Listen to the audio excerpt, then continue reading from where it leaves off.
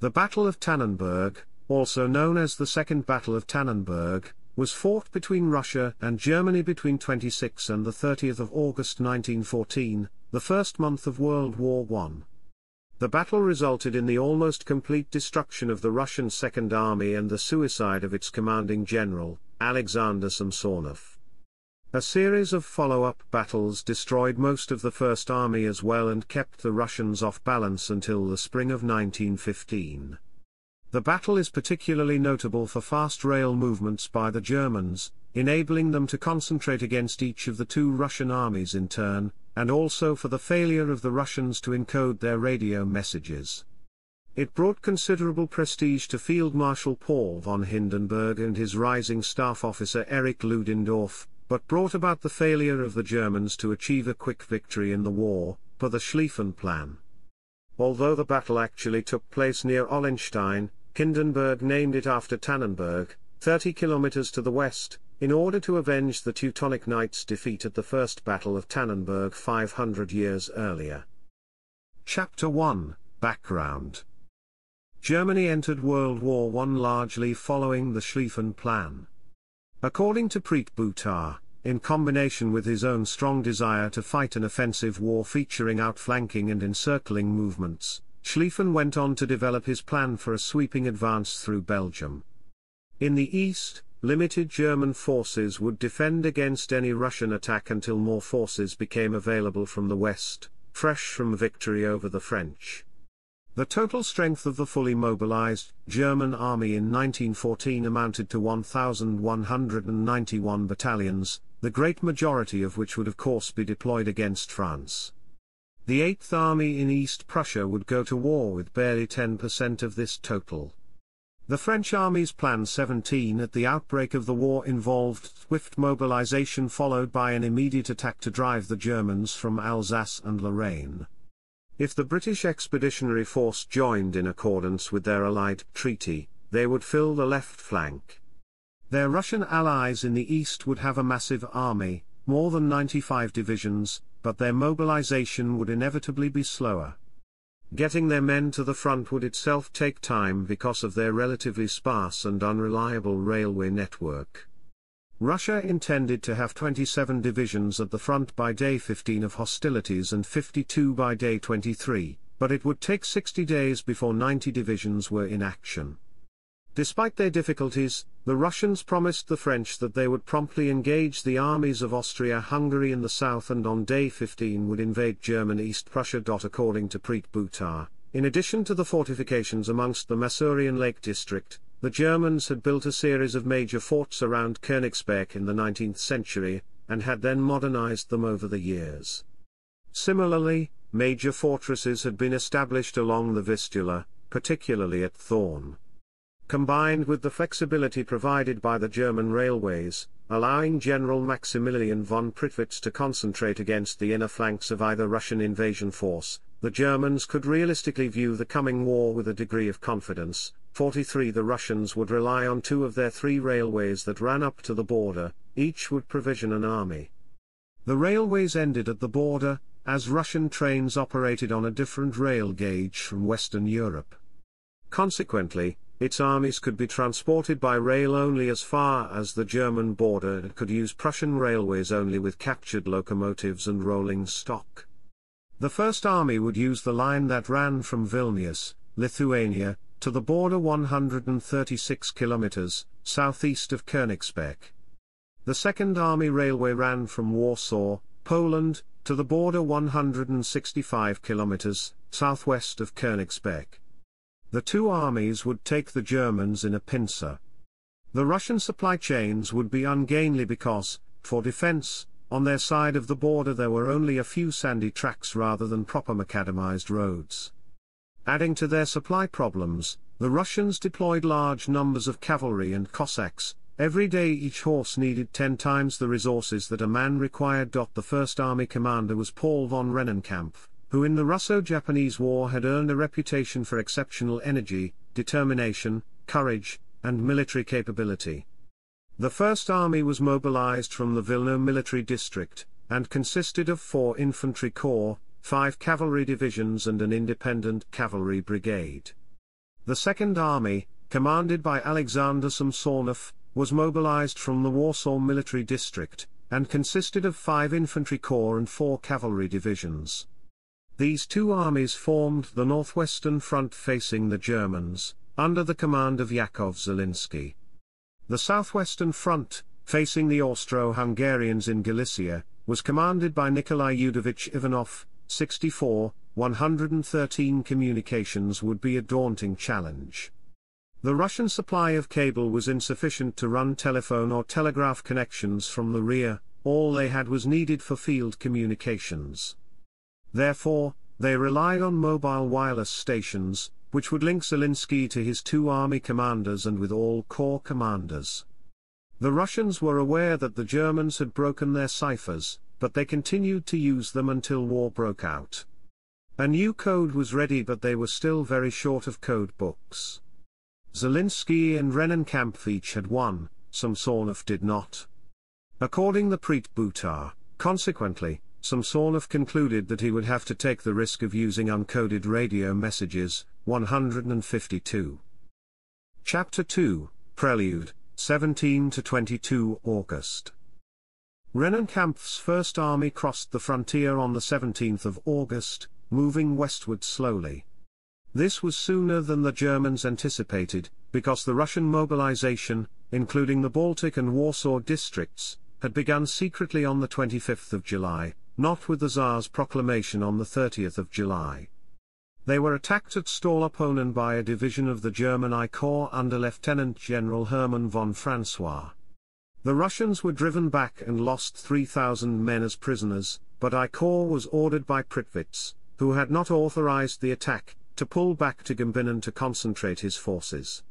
The Russian advance continued on the afternoon of the 18th of August, and on the following day. Prittwitz attacked near Gumbinnen on the 20th of August, when he knew from intercepted wireless messages that Rennenkampf's infantry was resting. German I Corps was on their left, 17 Corps commanded by Lieutenant General August von Mackensen in the center, and I Reserve Corps led by General Otto von Below on the right. A night march enabled one of Francois' divisions to hit the Russian 20 Corps right flank at 4 o'clock. Rennenkampf's men rallied to stoutly resist the attack. Their artillery was devastating until they ran out of ammunition, then the Russians retired. I Corps attacks were halted at 1600 hours to rest men sapped by the torrid summer heat. Francois was sure they could win the next day. On his left, Mackensen's 17 Corps launched a vigorous frontal attack, but the Russian infantry held firm. That afternoon the Russian heavy artillery struck back, the German infantry fled in panic, their artillery limbered up and joined the stampede. Prittwitz ordered I Corps and I Reserve Corps to break off the action and retreat also. At noon he had telephoned Field Marshal von Moltke at OHL to report that all was going well. That evening he telephoned again to report disaster. His problems were compounded because an intercepted wireless message disclosed that the Russian II Army included 5 corps and a cavalry division, and aerial scouts or their columns marching across the frontier. They were opposed by a single reinforced German corps, the 20th, commanded by Lieutenant General Friedrich von Schultz. Prittwitz excitedly but inconclusively and repeatedly discussed the horrifying news with Moltke that evening on the telephone, shouting back and forth. At 20:23 8th Army telegraphed OHL that they would withdraw to West Prussia. However, by the next morning, the 21st of August, 8th Army staff realized that because Samsonov's II Army was closer to the Vistula crossings they must relocate most of their forces to join with 20 Corps to block Samsonov before they could withdraw further. Now Moltke was told that they would only retreat a short way. Francois protested directly to the Kaiser about his panicking superiors. That evening Prittwitz reported that the German 1st Cavalry Division had disappeared, only to later disclose that they had repulsed the Russian cavalry, capturing several hundred. However, by then Moltke had already decided to replace both Prittwitz and his Chief of Staff, Alfred von Waldersee. On the morning of the 22nd of August their replacements, Colonel General Paul von Hindenburg and Major General Erich Ludendorff, were notified of their new assignments, 143 to 144. The Eighth Army issued orders to move towards Samsonov's Second Army in a maneuver resembling a counterclockwise pinwheel. I Corps on the German left was closest to the railway, so it would take the long route by train to support the right of 20 Corps, while the other two German corps would march the shorter distance to 20 Corps left. The 1st Cavalry Division with some older garrison troops would remain to screen Rennenkampf.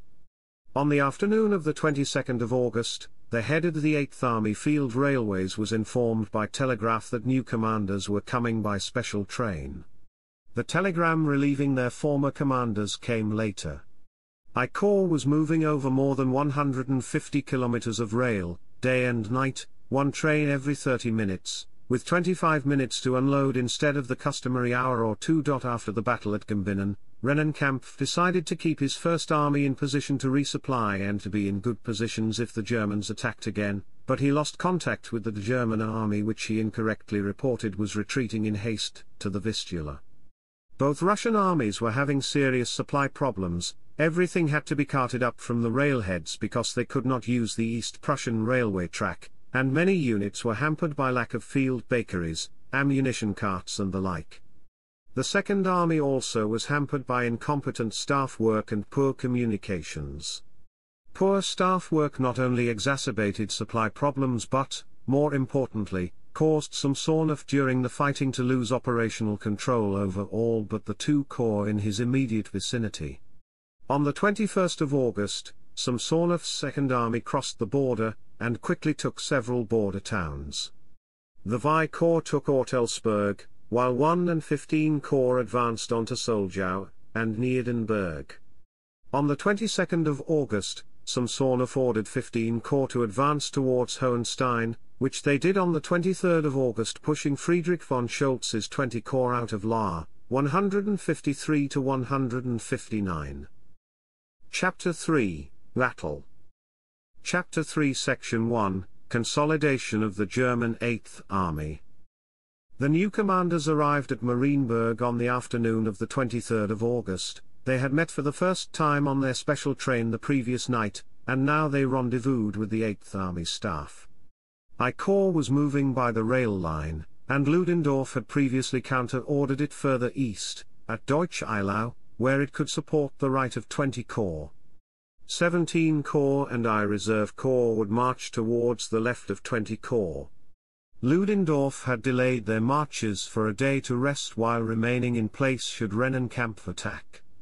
The German 1st Cavalry Division and some garrison troops of older men would remain as a screen just south of the eastern edge of the Königsberg defenses, facing Rennenkampf's First Army, 145, 154 to 155. Hindenburg summarized his strategy: we had not merely to win a victory over Samsonov. We had to annihilate him. Only thus could we get a free hand to deal with the second enemy, Rennenkampf, who was even then plundering and burning East Prussia. 148. The new commander had raised the stakes dramatically. They must do more than stop Samsonov in his tracks, as they had tried to block and push back Rennenkampf. Samsonov must be annihilated before they turned back to deal with Rennenkampf. For the moment Samsonov would be opposed only by the forces he was already facing, 20 Corps, mostly East Prussians who were defending their homes. The bulk of the Second Russian Army was still coming towards the front. If necessary, they would be allowed to push further into the province while the German reinforcements assembled on the flanks, poised to encircle the invaders, just the tactics instilled by Schlieffen. Chapter 3 Section 2, Early Phases of Battle, 23 to 26 August. Zelensky had agreed to Samsonov's proposal to start the Second Army's advance further westward than originally planned, separating them even further from Rennenkampf's First Army. On the 22nd of August Samsonov's forces encountered Germans all along their front and pushed them back in several places. Zelensky ordered him to pursue vigorously. They already had been advancing for 6 days in sweltering heat without sufficient rest along primitive roads, averaging 24 kilometers a day, and had outrun their supplies. On the 23rd of August they attacked the German 20 Corps, which retreated to the Orlau-Frankenau line that night. The Russians followed, and on the 24th they attacked again. The now partially entrenched 20 Corps temporarily stopped their advance before retreating to avoid possible encirclement. At one stage the Chief of Staff of the Corps directed artillery fire onto his own dwelling. Samsonov saw a wonderful opportunity because, as far as he was aware, both of his flanks were unopposed. He ordered most of his units to the northwest, toward the Vistula, leaving only his V Corps to continue north towards their original objective of Seeberg. He did not have enough aircraft or skilled cavalry to detect the German build-up on his left. Rennenkampf mistakenly reported that 2 of the German corps had sheltered in the Königsberg fortifications. On the 24th of August Hindenburg, Ludendorff and Hoffmann motored along the German lines to meet Schultz and his principal subordinates, sharing the roads with panic-stricken refugees. In the background were columns of smoke from burning villages ignited by artillery shells. They could keep control of their army because most of the local telephone operators remained at their switchboards, carefully tracking the motorcade. Along the way they drove through the village of Tannenberg, which reminded the 2 younger men of the defeat of the Teutonic Knights there by the Poles and Lithuanians in 1410. Hindenburg had been thinking about that battle since the evening before when he strolled near the ruins of the castle of the Teutonic Order. Aided by Russian radio intercepts, a captured map of Russian positions, and information from fleeing German civilians of Rennenkampf's slow progress, Hindenburg and Ludendorff planned the encirclement of the Russian Second Army. I Corps and 20 Corps would attack from Gilgenberg, towards Niedenberg, while 17 Corps and I Reserve Corps attacked the Russian right flank. They met with Schultz and his 20 Corps staff on the 24th of August, and François on the 25th of August, where he was ordered to attack towards Usedau on the 26th of August. François stated only part of his corps and artillery had arrived. Ludendorff insisted the attack must go forward as planned, since more trains were expected beforehand. François replied, "If it is so ordered, of course an attack will be made, and the troops will obviously have to fight with bayonets." 153, 159 to 161. On the way back to headquarters Hoffmann received new radio intercepts. Rennenkampf's most recent orders from Zelensky were to continue due west, not turn southwestward towards Samsonov, who was instructed to continue his own drive northwest further away from Rennenkampf. Based on this information Schultz formed a new defensive flank along the Druens River, while his main line strengthened their defenses. Back at headquarters Hindenburg told the staff, "Gentlemen, our preparations are so well in hand that we can sleep soundly tonight." Samsonov was concerned by the German resistance with their earlier advance, and aerial reconnaissance spotted the arrival of the German I Corps. However, Samsonov was ordered by Zelensky to attack northwest with Martos' 15 Corps, and Kleef's 12 Corps, while I Corps protected the left flank, and V Corps was positioned on the right at Biskopsberg. 161. Chapter 3 Section 3, Main Battle, 2020 August. Zelensky was visited by the commander of the Russian army, the Grand Duke Nicholas Nikolaevich of Rus. Commenced his attack early on the 25th, with his 1st Infantry Division advancing towards Sieben, his 2nd Infantry Division on its southern flank, and the rest of his corps arriving by train during the day. He captured Sieben by mid-afternoon, but saved an advance on Usedau for the next day. North of von François, Schultz's 37th and 41st Infantry Divisions faced the Russian 2nd Infantry Division, which fell back with heavy losses. On the left flank of Schultz's 20 Corps, Kurt von Morgen's 3rd Reserve Division was ordered to advance onto Hohenstein, but held back out of concern that the Russian 15 and 12 Corps would threaten his left flank. Kleef's Russian 13 Corps was ordered to advance onto Ollenstein. On Samsonov's right flank, Alexander Blagovskinsky's Russian V Corps soon faced Mackensen's German 17 Corps and von Billow's German I Reserve Corps. Von Billow, to the right of Mackensen, advanced to cut the road between Biskopsberg and Wartenburg. Blagovskinsky's 16th Infantry Division occupied Biskopsberg, while his 4th Infantry Division was north of Rothfles, and his 4th Cavalry Division was at Sensberg. The 16th Infantry Division was ordered to move towards Ollenstein, while the 16th Infantry Division was split between Lauten and Gross-Bossau. Mackensen's 36th Infantry Division, on the right, and his 35th Infantry Division, on the left, advanced towards Biskopsberg. The Russian 4th Infantry Division suffered heavy losses and retreated towards Ortelsburg. In an attempt to send reinforcements, Blagovskinsky split the 16th Infantry Division between Biskopsberg and Ramsau. However, they were met in the flank and rear by von Bellows's I Reserve Corps, and retreated in disarray, 161 to 173. That evening the 8th Army's staff was on edge. Little had been achieved during the day, when they had intended to spring the trap. 20 Corps had done well on another torrid day, but now was exhausted.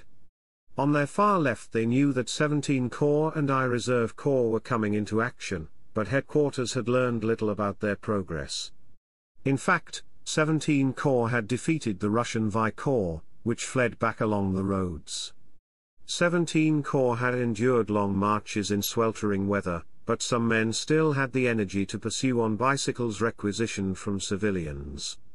Hoffmann, who had been an observer with the Japanese in Manchuria, tried to ease their nerves by telling how Samsonov and Rennenkampf had quarreled during that war, so they would do nothing to help one another.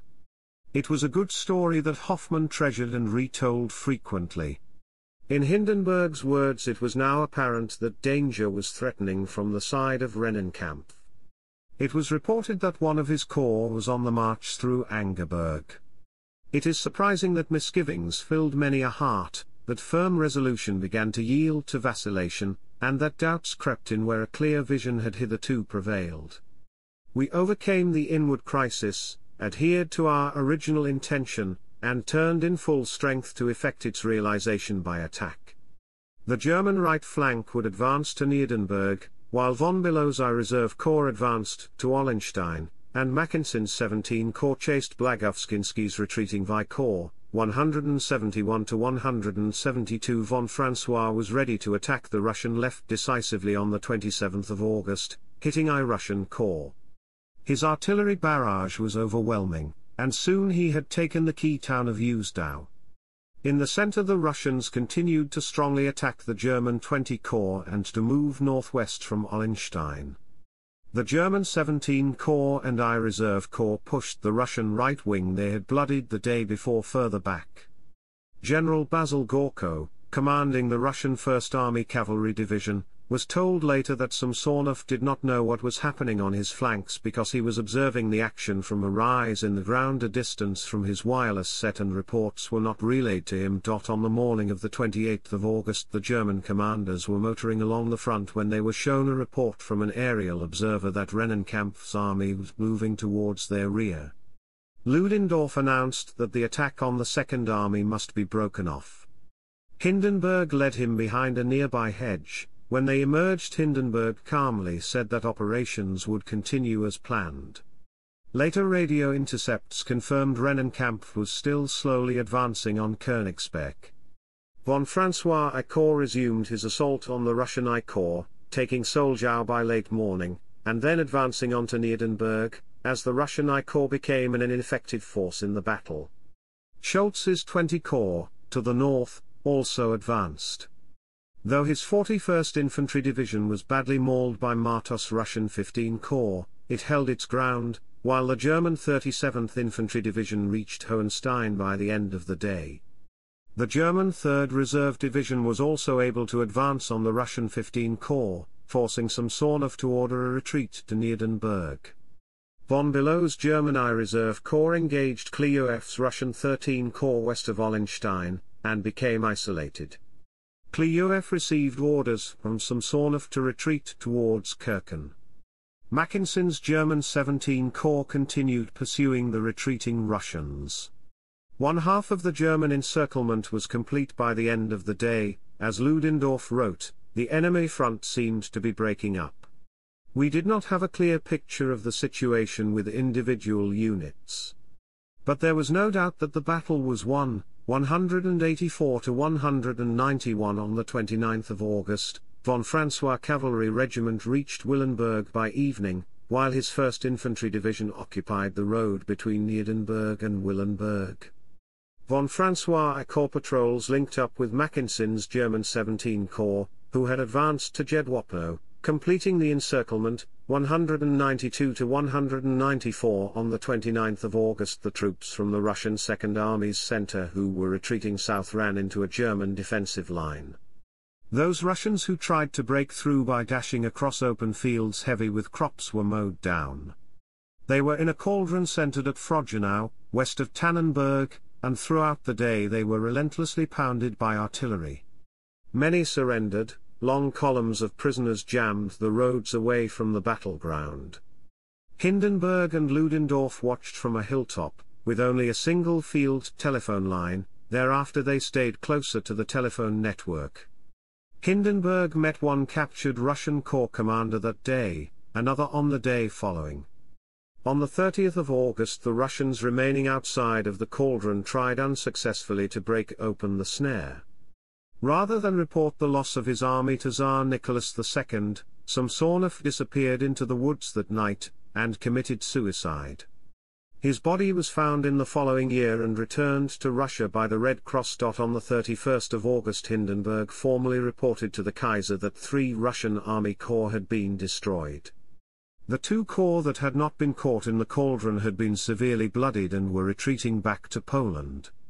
He requested that the battle be named Tannenberg. Samsonov's Second Army had been almost annihilated, 92,000 captured, 78,000 killed or wounded and only 10,000 escaping. The Russians had lost 350 big guns. The Germans suffered just 12,000 casualties out of the 150,000 men committed to the battle. 60 trains were required to take captured Russian equipment to Germany. The German official history estimated 50,000 Russians killed and wounded, which were never properly recorded. Another estimate gives 30,000 Russians killed or wounded, with 13 generals and 500 guns captured. Chapter 4, Aftermath. To David Stevenson it was a major victory but far from decisive, because the Russian First Army was still in East Prussia. It set the stage for the First Battle of the Masurian Lakes a week later, when the reinforced German Eighth Army confronted the Russian First Army. Rennenkampf retreated hastily back over the pre-war border before they could be encircled. The battle was humiliating to Russia as it meant their army was weak. Field Marshal Sir Edmund Ironside saw Tannenberg as the greatest defeat suffered by any of the combatants during the war. It was a tactical masterpiece that demonstrated the superior skills of the German army. Their pre-war organization and training had proven themselves, which bolstered German morale while severely shaking Russian confidence. Nonetheless, as long as the great battle in the west continued, the outnumbered Germans had to remain on the defensive in the east, anticipating that the Russians would make another thrust from Poland against Germany, and because the Russians had bested the Austro-Hungarians in the Battle of Galicia, their allies would need help. The Russian official inquiry into the disaster blamed Zelensky for not controlling his 2 armies. He was replaced in the Northwest Command and sent to liaise with the French. Rennenkampf was exonerated, but was retired after a dubious performance in Poland in 1916. Hindenburg was hailed as an epic hero, Ludendorff was praised, but Hoffmann was generally ignored by the press. Apparently not pleased by this, he later gave tours of the area, noting, "This is where the field marshal slept before the battle, this is where he slept after the battle, and this is where he slept during the battle." However, Hindenburg countered by saying, if the battle had gone badly, the name Hindenburg would have been reviled from one end of Germany to the other. Hoffmann is not mentioned in Hindenburg's memoirs. In his memoirs Ludendorff takes credit for the encirclement, and most historians give him full responsibility for conducting the battle.